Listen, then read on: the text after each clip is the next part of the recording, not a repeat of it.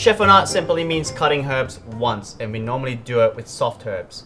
Because hardy herbs you need to keep cutting and make them nice and fine and powdery. But with soft herbs, things like basil, mint, parsley, basically all you do is grab them into a bunch like this. And remember, our cat claw action, yeah? And that's it.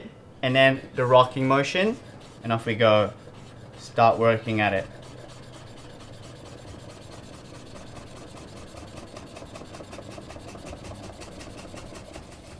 And the reason why we do it once is because we don't want to bruise. We don't want to bruise them.